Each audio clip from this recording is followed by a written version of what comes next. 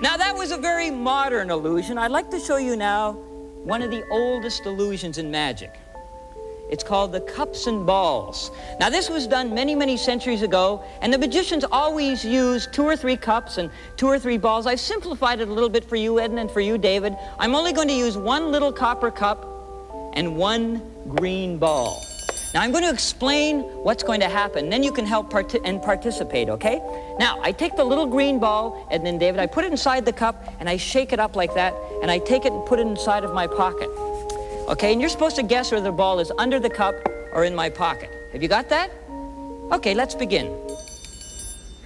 You got? Okay, the ball goes right down inside of the cup. I shake it up like this, and I take it and I put it down inside of my pocket. Now, Edna, do you think the ball is in my pocket or under the cup? Under the cup. Under the cup. Are you sure you don't want to change your mind? Yes, I do. Where do you think now? And you have to watch a little closer, Edna, okay? Let's try something a little bit easier now. The ball is going to penetrate right through the handkerchief, leaving no hole. That's what makes it magical.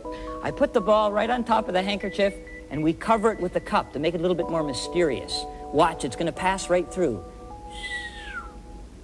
Look, the ball went right down inside of the... Wait a minute. Look, the little ball got scared and went home. Yeah, thank you.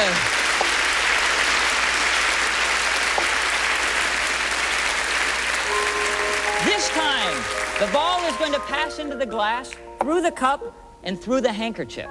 Now, I'm going to take the ball, David, and put it down inside of my pocket, and it's going to pass into the cup either visibly or invisibly. How would you like to see it go? Yes. Invisibly, through the air. Did you see it go? Well, you should have, because look, there it is, right down inside of the glass.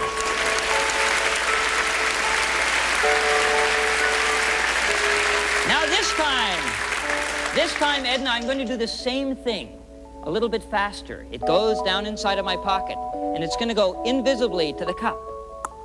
Did you see it go? Well, you should have, because look, it's a lemon. But that's not what really amazes me. What floors me is how this onion gets in here. Especially since they don't even fit inside the cup.